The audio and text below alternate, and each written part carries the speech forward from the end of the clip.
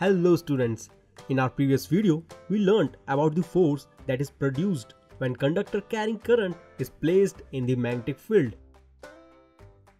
Have you ever thought, students, that can we use this principle for our benefit or not? Yes, there are various devices that use this principle.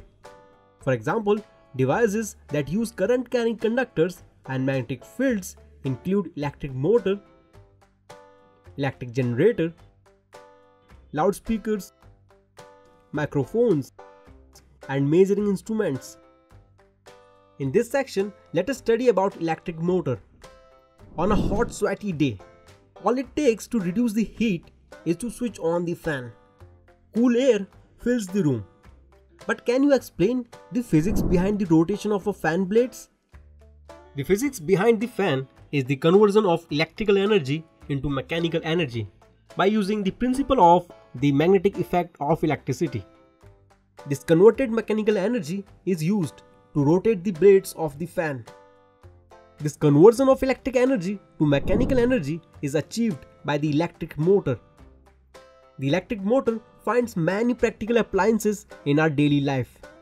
It is used in appliances such as fan, refrigerators, washing machines, and food processors.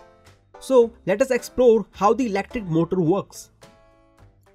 An electric motor is a rotating device that converts electric energy to mechanical energy.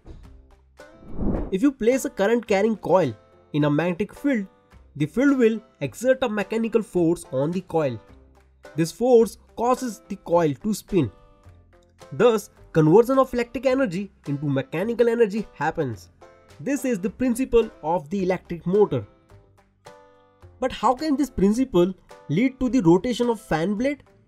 To understand how the fan blade rotates, we need to understand the parts of the electric motor and how these parts function to make the blades rotate. The electric motor is constructed to convert electrical energy into mechanical energy and mechanical energy into rotational motion.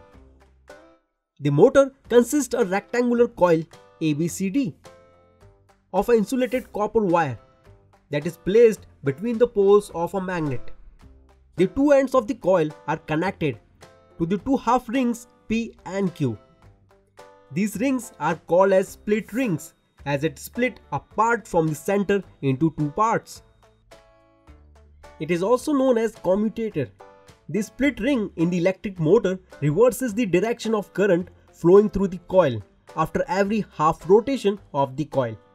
The inner sides of the rings are insulated and attached to an axle. The rings are free to rotate when the coil rotates. The carbon strips X and Y are used as conducting brushes and are fixed to the base of the motor. A battery is connected to the circuit to supply the current. Now let us see the working of the electric motor. The two arms AB and CD are perpendicular to the direction of magnetic field. When a current is passed through the coil ABCD, current enters from the source battery through conducting brush X and half ring P and flows back to the battery through half ring Q and brush Y. The current flows from A to B in arm AB and then from C to D in arm CD.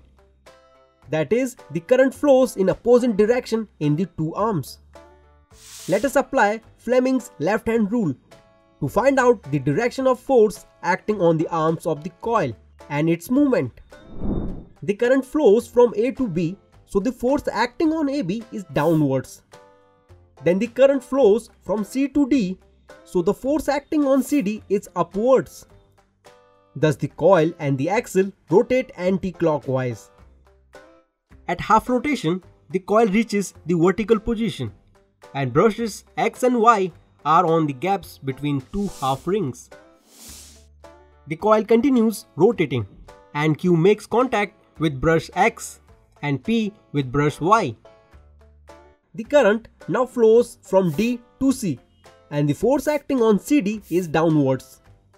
On the other side of the coil, the current flows from B to A and the force acting on AB is upwards. Thus, when the flow of current is reversed, the direction of force is also reversed. Can you recall how is the direction of current reversed? Yes, you are right, with the help of split rings. This process is repeated and the coil keeps on rotating continuously. This rotation of coil keeps the fan blades rotating when the fan is switched on. So students, we have learned that an electric motor converts electrical energy to mechanical energy. And this principle is used in various electrical instruments like fans, refrigerators, washing machines, AC, etc. Students, here we saw that a coil moving between poles of a stationary magnets produce a force which is used to produce mechanical rotation. Can you think of a situation where magnets are moved, keeping the coil steady to produce electric current? Don't worry, we will see this in our next video.